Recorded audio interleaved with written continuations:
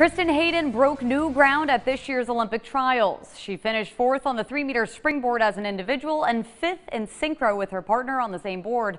It's just the beginning as she tries to become the first diver of color to make Team USA for the Paris Games in 2024.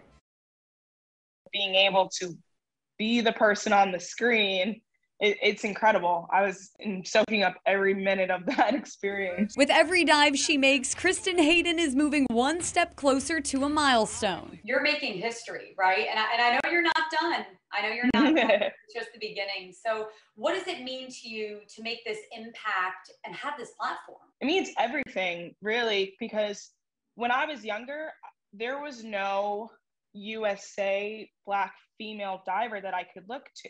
So when I'm diving, I'm not just diving for myself, I'm diving for the future divers that are coming up and saying, I need to be a good role model because they're going to look up to me. They're going to follow what I'm doing. Hayden was disappointed not to make the roster for Tokyo, but proud of her performance. She says it will only make her stronger. Every battle that I've faced, it's helped me be who I am today, because if it was a smooth road, the victory wouldn't be as sweet. It's a victory that she will share with pioneers like Diane Mays and Mike Wright. I want to be able to get the flag and hold it up, and not only for me, hold it up for Diane, hold it up for Mike Wright, hold it up for all of this diversity that's going to be coming in after me, open the door for them.